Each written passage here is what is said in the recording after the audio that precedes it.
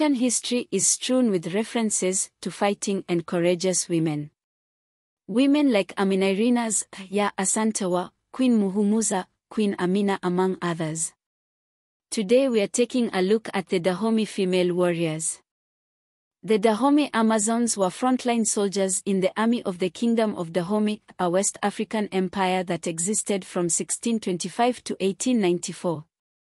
It was reported in 1760 that the Dahomey warriors were about 600, all armed with musketoons and swords. At a parade in 1850, that number had risen to 5,000. Oral and written accounts differ over the origins of the women-only warriors.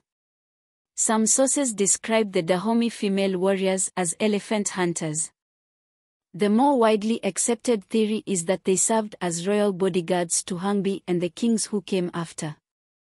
In 1861, battalion priest Francesco Boghero described an army exercise where he saw thousands of women scaling a 120 high thorny acacia bush.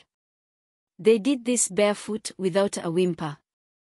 In 1889, French colonial administrator Jean Béol described witnessing one young Amazon approach a captive as part of her training. She walked jauntily up, swung her sword 3 times with both hands, then calmly cut the last flesh that attached the head to the trunk. She then squeezed the blood of her weapon and swallowed it.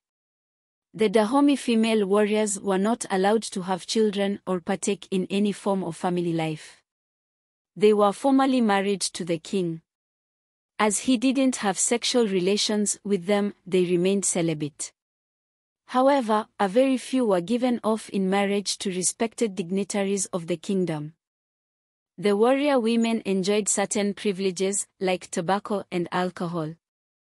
They also resided in the king's palace after dark, which the men were not allowed to do.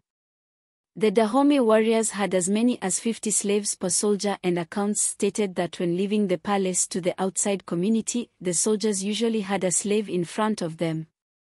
The slave would ring a small bell which was to alert people of the warriors approaching. The Dahomey female warriors wore ornaments and charms. They also wore necklaces of imported glass beads, amulets of silver, brass or iron. They had bracelets of silver, copper, iron or tin. The warriors who handled the bow and arrow had a wide ivory bracelet on their left arm. Monkey skins were another garment. The warrior women excelled at hand-to-hand combat and handled knives skillfully. They were keenly afraid of breaking their vow of celibacy in case the gods struck them with bowel disease. Still, in 1863, 150 Dahomey female warriors were found to be pregnant and were judged by King Glil himself. When King Bihanzen, the last king of the Dahomey, was overthrown by the French, the Dahomey female warriors were defeated and their power diminished from there on out. Please support my channel by liking this video or sharing it. Till next time.